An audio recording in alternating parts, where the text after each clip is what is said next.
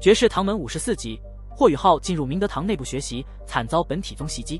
随着霍雨浩被抓后，橘子急忙前往皇宫寻求帮助。他拿着令牌在皇宫中通行无阻，找到了日月帝国的大皇子，也是太子徐天然，并向他汇报了情况。徐天然决定亲自介入此事，以维护自己在皇室中的地位和影响力。橘子作为他的心腹，被赋予了极高的信任和期望。徐天然甚至想让橘子成为他的太子妃，未来的皇后。橘子虽然心中有报仇的念头，但他对徐天然的忠心也是真实的。徐天然对他的期望很高，希望他能够在军队中发挥作用，帮助自己实现统一大陆的宏伟目标。与此同时，霍雨浩在皇室纠察队的刑讯室内遭受了包容柱的折磨，但他身上的高阶魂导器红尘庇佑成功抵挡了尖刺的侵袭，这让皇室纠察队的人感到震惊，同时也激发了他们的贪婪。他们认为霍雨浩身上的魂导器价值连城，心生贪念。然而，霍雨浩的反击即将开始，他的精神力和魂技开始发挥作用，准备脱离束缚。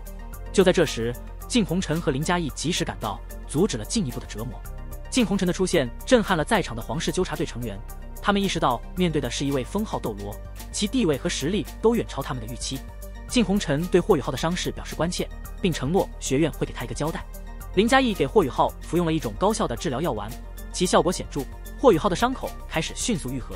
就在他们准备离开刑讯室时，太子徐天然到来，要求释放霍雨浩。徐墨尘虽然心中不愿，但面对徐天然的请求，他无法拒绝，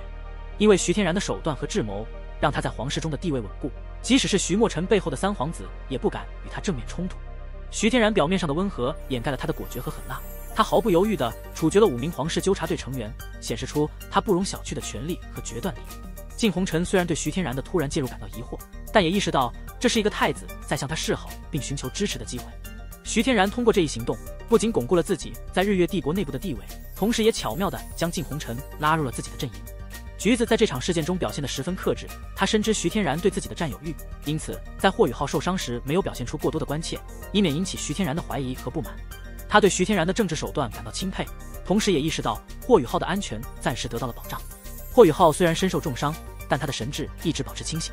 他故意放弃了抵抗，以等待靳红尘的到来。他清楚自己的伤势并不严重，且有信心在短期内恢复。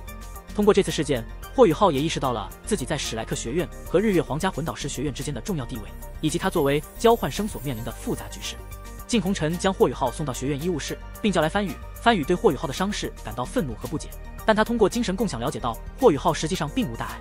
靳红尘面对这一事件，感到必须要给出一个合理的解释和补救措施，于是向霍雨浩道歉，并承诺加强学院管理，同时给予了霍雨浩在学院中的特别待遇。霍雨浩巧妙地利用这次机会，提出了自己对在日月皇家魂导师学院学习机会的重视，以及对受伤影响学习的担忧。靳红尘为了保护自己的孙子和孙女不受史莱克学院的报复，不得不对霍雨浩做出让步，允许他进入明德堂学习，并承诺提供最好的治疗。而后，科科和橘子到访，显示了他们对霍雨浩的关心。科科的愤怒和直率，以及橘子的内疚和泪水，都表明了他们与霍雨浩之间深厚的情感。橘子的内疚感和对霍雨浩的依赖，揭示了他内心的复杂情感和对霍雨浩的重视。霍雨浩对橘子的感情是复杂而微妙的，既有同情和提防，也有难以割舍的情感。橘子的坦白和即将离去的消息让霍雨浩感到震惊和无力，尽管他内心希望能够帮助橘子，但他清楚两人的道路和理想是截然相反的。橘子的泪水和吻别更是在霍雨浩心中留下了深刻的印记。橘子的离去让霍雨浩意识到自己的无力，他反思自己的情绪控制能力，认识到自己仍需在心性上加强修炼。通过心理暗示，霍雨浩渐渐平复了心情，并决定将全部精力投入到修炼中，以求变得更加强大。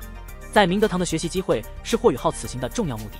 在靳红尘给予的特别待遇下，霍雨浩很快就能够得到进入明德堂学习的机会。宣子文虽然对霍雨浩的潜力有所保留，但还是决定带领他进入明德堂，并提醒他在其中要谨慎行事。明德堂的规模和守卫之森严超出了霍雨浩的预期，他隐藏在地下，有着复杂的安全措施。霍雨浩和宣子文通过身份验证和魂力操控，乘坐升降梯深入地下，准备开始在明德堂的学习之旅。霍雨浩在宣子文的引导下，终于进入了明德堂的核心区域。这个地下的魂导器制作基地规模宏大，远超他的预期。深入地下100米，密闭的升降梯以及金属质感强烈的环境，都让霍雨浩感受到了明德堂的神秘与先进。宣子文对霍雨浩的指导十分关键，他告诉霍雨浩明德堂的运作方式和魂导师徽章的含义，让霍雨浩对这个地方有了更深刻的认识。明德堂不仅是魂导器制作的基地，更是日月帝国魂导师精英的聚集地，这里的每个人都可能是魂导器研究的顶尖人才。霍雨浩被分配到了自己的实验桌，上面有着复杂的按钮和功能，每一项都对应着不同的魂导器制作材料和工艺。宣子文给他的手册详细介绍了实验桌的使用，让霍雨浩对这张看似简单的桌子有了全新的认识。他意识到，这样一张实验桌几乎可以完成魂导器制作的全部流程，其功能之强大让他感到震惊。霍雨浩在明德堂的第一天主要花在了熟悉实验桌和手册上，他没有急于开始制作魂导器，而是认真的学习和理解每一项功能。他的灵眸能力让他能够快速记忆和理解，同时也在不知不觉中用精神力扫描了实验桌的结构。一天结束时，霍雨浩感到了疲惫，但同时也感到了兴奋和期待。他知道，在明德堂，他将能够学到更多的东西，并且更深入地探索魂导器的世界。尽管他的到来可能引起了一些人的怀疑，但他已经准备好了迎接挑战，利用这个机会来提升自己的能力。霍雨凭借自己的聪明才智和精神探测的能力，迅速吸收了大量魂导器的知识。宣子文提醒霍雨浩自己对他的担保，如果霍雨浩出了什么事，那宣子文要承担连带责任的。这让霍雨浩感到了一份责任感，他决心不辜负老师的信任。回到宿舍后，霍雨浩没有放松警惕，他仔细检查了房间，确认没有监控魂导器后，便开始绘制实验桌的构造。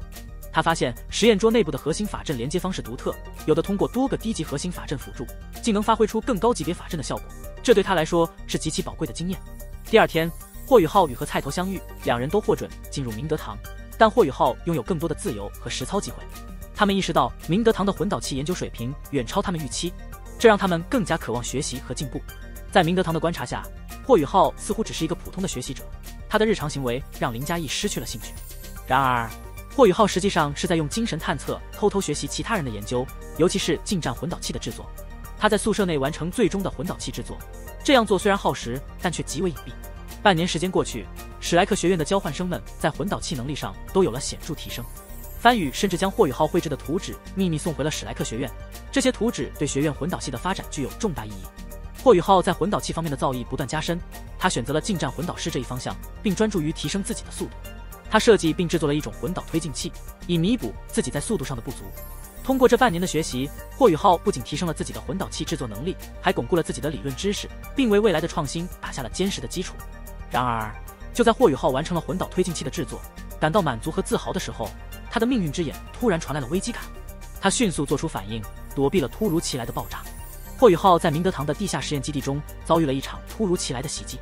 ，4个方向的爆炸突如其来，造成了巨大的破坏和人员伤亡。